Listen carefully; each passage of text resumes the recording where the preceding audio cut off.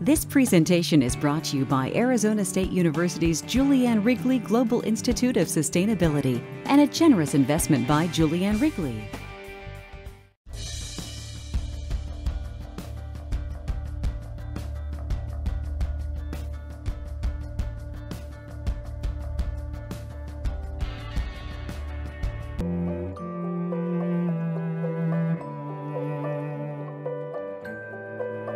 My name is Michael Bernstein. I'm getting my PhD in sustainability from the School of Sustainability. I research ways to help scientists and engineers situate their work with and for society, in particular by thinking about science policy and then thinking about ways to engage with communities.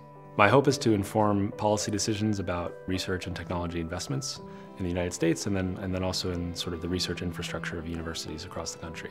I want to inspire future generations of scientists and engineers to help situate their work with and for society.